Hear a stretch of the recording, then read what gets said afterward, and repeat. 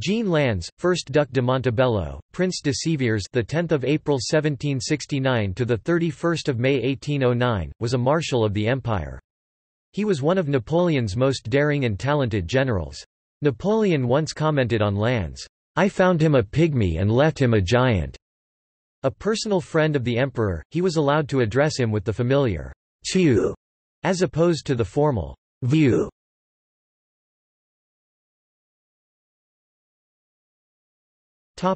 Early life.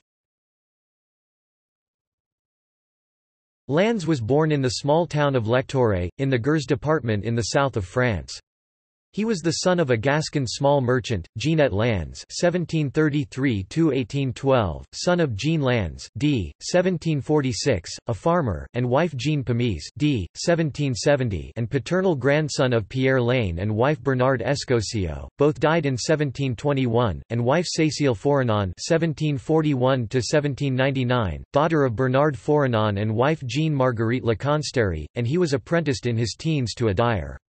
He had little education, but his great strength and proficiency in many sports caused him in 1792 to be elected sergeant major of the Battalion of Volunteers of Gers, which he had joined on the breaking out of war between Spain and the French Republic. He served under General Marbot through the campaigns in the Pyrenees in 1793 and 1794, and rose by distinguished conduct to the rank of chef de brigade. However, in 1795, on the reform of the army introduced by the Thermidorians, he was dismissed from his rank.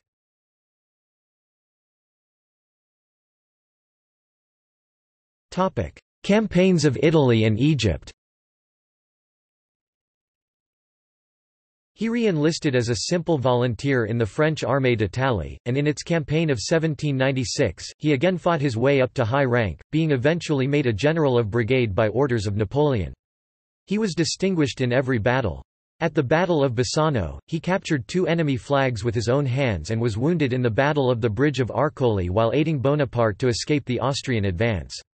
He was chosen by Bonaparte to accompany him to Egypt as commander in one of Kleber's brigades, in which capacity he greatly distinguished himself, especially on the retreat from Syria. He was wounded at the Battle of Aboukir. He went back to France with Bonaparte, and assisted him in his 1799 coup. After Bonaparte's takeover and appointment as Consul of France, Lannes was promoted to the ranks of General of Division and Commandant of the Consular Guard. Back with the Armée d'Italie, Lannes commanded the advanced guard in the crossing of the Alps in 1800, was instrumental in winning the Battle of Montebello, from which he afterwards took his title, and bore the brunt of the Battle of Marengo.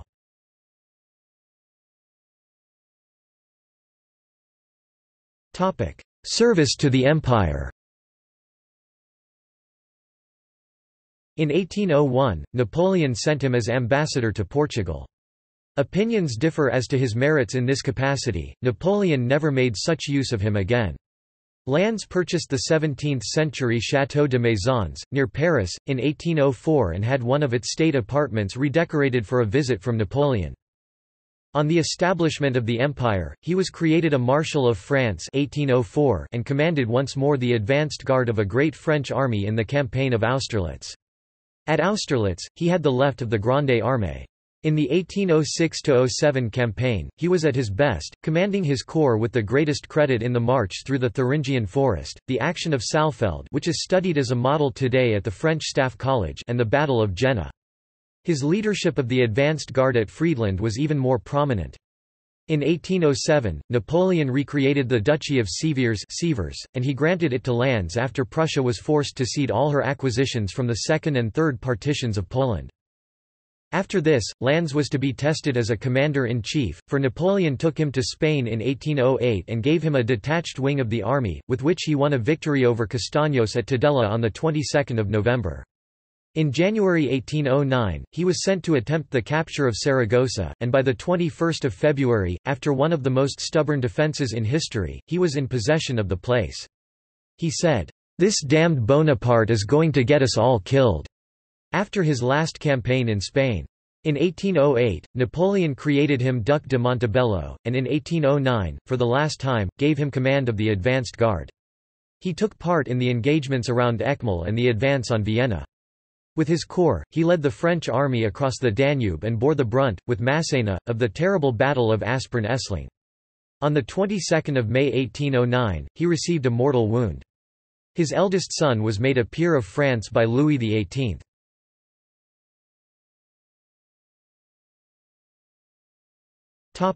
Death. On the 22nd of May 1809, during a lull in the second day of the Battle of Aspern-Essling, Marshal Lannes went and sat down at the edge of a ditch, his hand over his eyes and his legs crossed. As he sat there, plunged in gloomy meditation on having seen his friend, General de Brigade Pouzet, decapitated mid-conversation by a cannonball, a second cannonball fired from a gun at Enzersdorf ricocheted and struck him just where his legs crossed. The knee pan of one was smashed, and the back sinews of the other torn. The marshal said, "I am wounded, it's nothing much, give me your hand to help me up."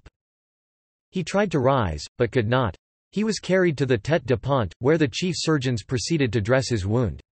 One of the marshal's legs was amputated within 2 minutes by Dominique Jean Larry. He bore the operation with great courage. It was hardly over when Napoleon came up and, kneeling beside the stretcher, wept as he embraced the marshal. On 23 May, he was transported by boat to the finest house in Kaiseribersdorf. 8 days later, he succumbed to his wounds at daybreak on 31 May. Lannes was initially buried in Les Invalides, Paris, but in 1810, he was exhumed and reinterred in the Panthéon National after a grandiose ceremony.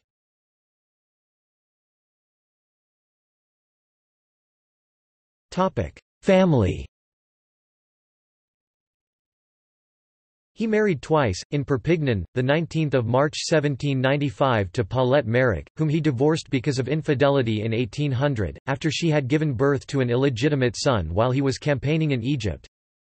Jean-Claude Lannes de Montebello Montauban, 12 February 1799 to 1817, who died unmarried and without issue. He married secondly at Dornay on 16 September 1800 to Louise Antoinette, Comtesse de Guayanuc, Paris, 26 February 1782, Paris, 3 July 1856, by whom he had 5 children.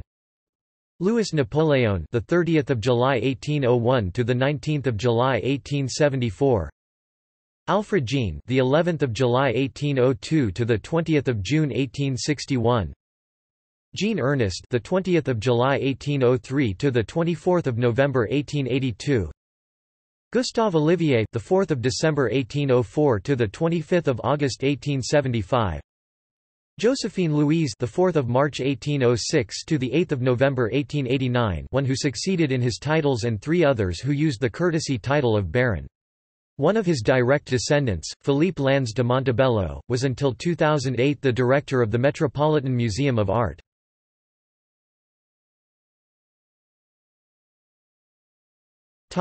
Assessment.